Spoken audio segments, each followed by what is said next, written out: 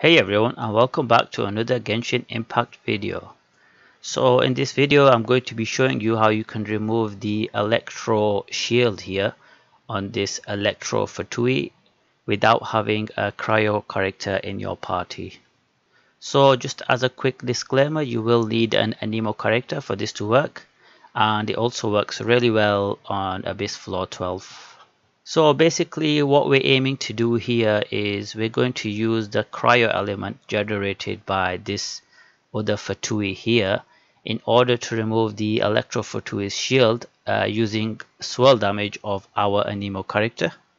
So just from the video you can see that I currently have Jean and Venti in my party.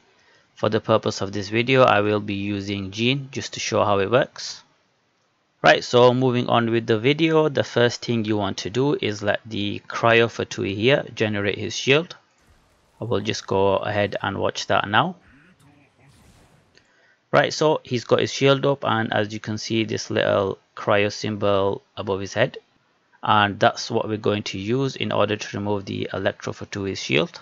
We now need to wait until the Electro Fatui puts his shield up, and he has done. Right, so now that they both have their shields up, what we want to do first is make sure that the Anemo skill that we use affects both the enemies.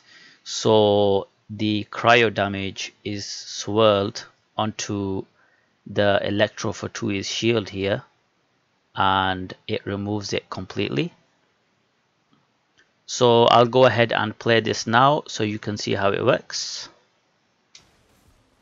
Right, so I've used Jean's ability here, and as you can see his shield is totally gone. It usually takes 1 or 2 ticks. Jean's Q does do quite a fair bit of Anemo damage, so it does go down quicker.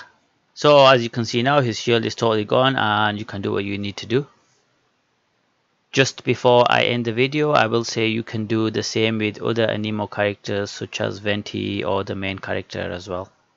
So that does it for the video today guys. If you did enjoy the video or found it useful, don't forget to like and subscribe, and I'll catch you in the next one.